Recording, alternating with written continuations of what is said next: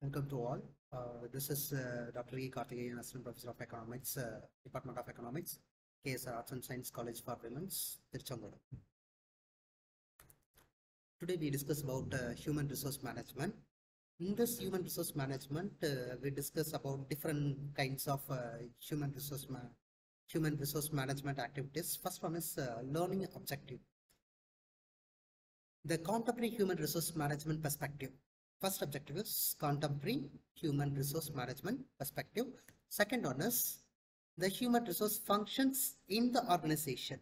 Human resource function in the organization. Third one is to discuss the fundamental goals of human resource management. Fundamental goals of human resource management.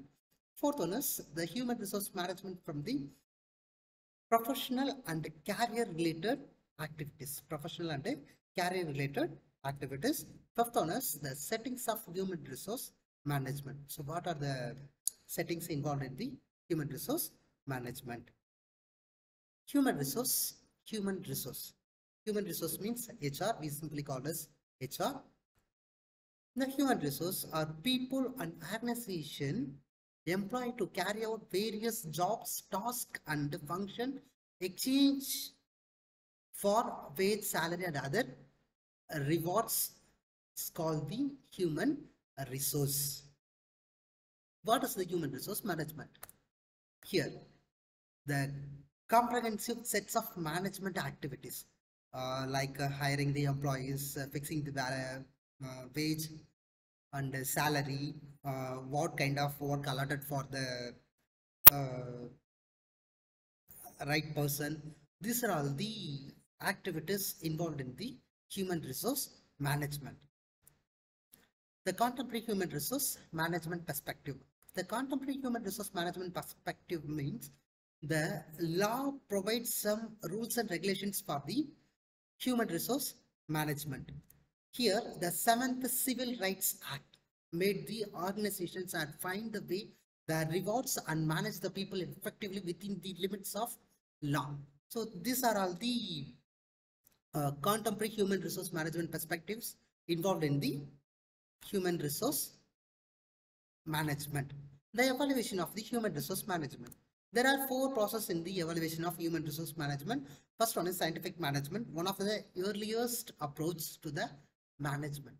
This is for maximum efficiency and productivity. It's the main motto for scientific management.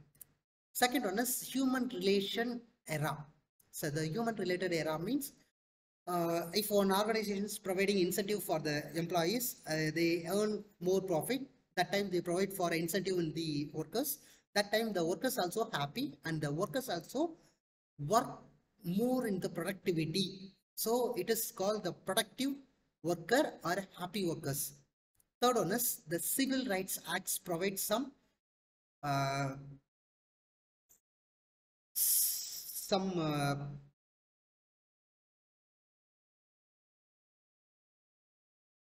the Civil Rights Acts provides some legal related activities for promotion and wage fixation, creating need for the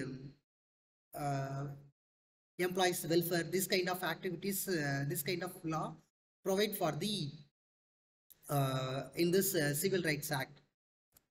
Next one is the organizations grow the creative specialized units personal development. Every organizations to promote the personal development for their own employees.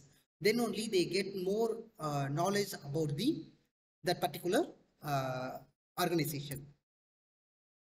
The functions of HRM, there are two classification of the functions. One is managerial function. Second one is operative functions. Managerial functions called planning, organization, staffing, describing and controlling. And operative functionals is procurement, development, comprehensive maintenance and motivations and integration of the industrial relations. These are all the functions of HRM. Scope of the HRM. The scope of the HRM means the HR activities, choosing the training, inducting, comprehensive and to motivate the employees, and along with the industrial related activities, the personal and labor aspects for the organization, welfare aspects for the organization, industry related aspects for the organization. These are all the main scope of HRM.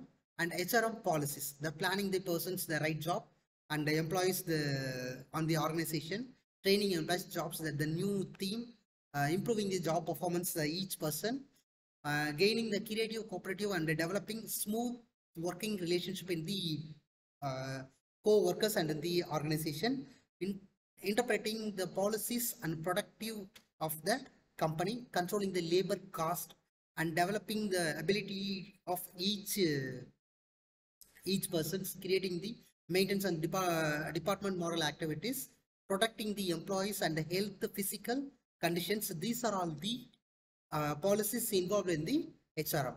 So thank you.